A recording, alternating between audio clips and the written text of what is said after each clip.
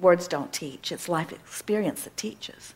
But sometimes it's fun because you are mental beings. You, unlike the beasts, really like to focus things into being. And so when you begin contemplating with this array of life experiences that surrounds you, that gives you data and evidence of what you're focusing upon, it's just the best of all things, isn't it?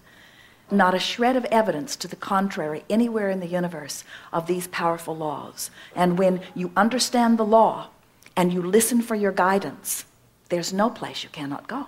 Mm-hmm. And when you achieve that expectation, life really gets fun. When you say, anything is possible, what is my desire? Anything is possible. In what way do I want to play today?